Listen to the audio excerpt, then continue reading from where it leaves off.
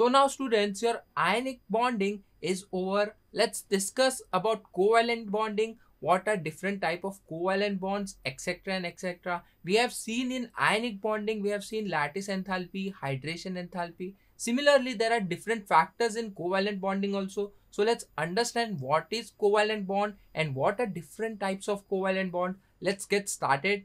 So your covalent bonds, unlike your ionic bonds, covalent bond does not donate or accept electron. Covalent bond means what? It is sharing of electrons. Two atoms, they share their valence electron to form a bond. They do not donate or accept. So we can say that covalent bonds are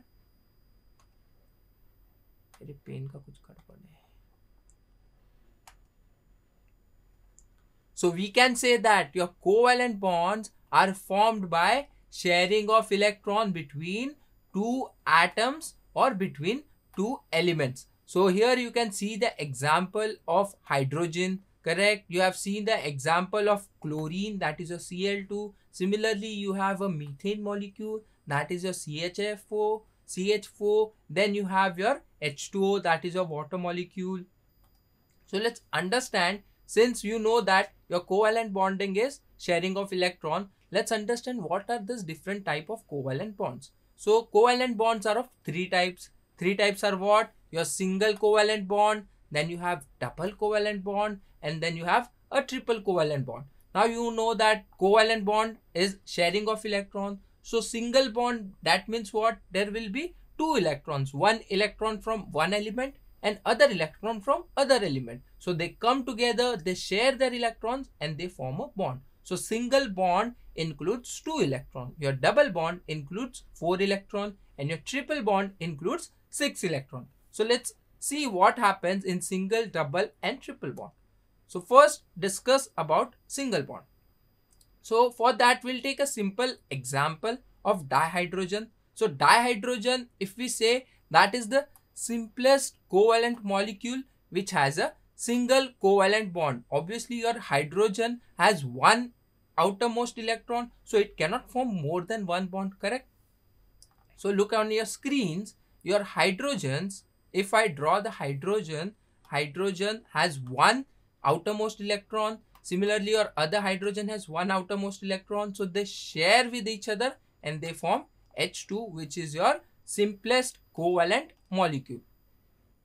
Similarly, if we talk about hydrogen, your atomic number of hydrogen is 1. Just now we have discussed atomic number of hydrogen is 1, and 2 hydrogen share 1 electron to complete their respective doublets. So they complete their doublets and they form a stable hydrogen molecule.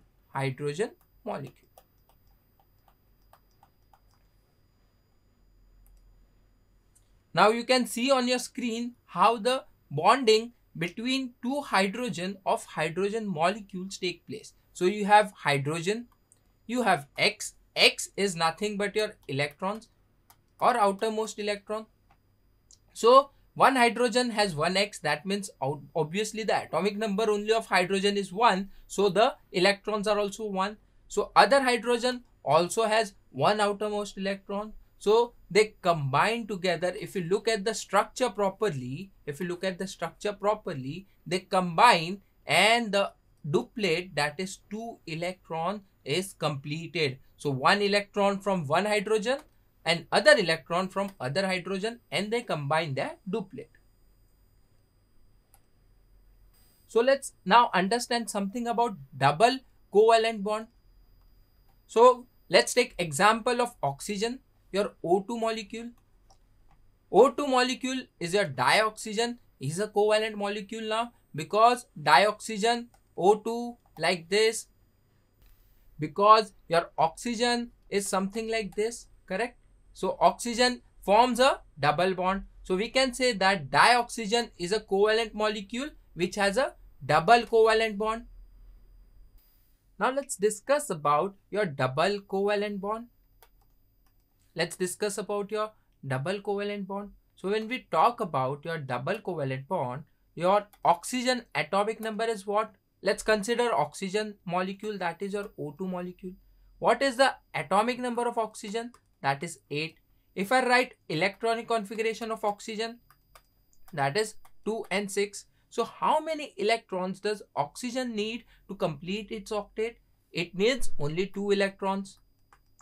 So one oxygen gives 2 electron, other oxygen gives it 2 electron, and that is how the oxygen octet is completed. And since both the oxygen are sharing 2 electrons each, that means what? We will get a double covalent bond. Your oxygen will form a double bond with another oxygen.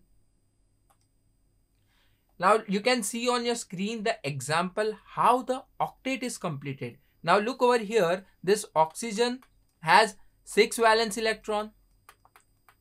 Similarly, this oxygen also has 6 valence electron, and how they are shown? They are shown by the X symbol. So this 6 valence electron, both of them need 2 electrons each. So 2 electrons are shared. Look over here, 2 electrons are shared, and this is how they get their octet complete, by forming a double bond. Hence your oxygen molecule forms a double bond because 2 electrons are shared from each oxygen to complete its octet.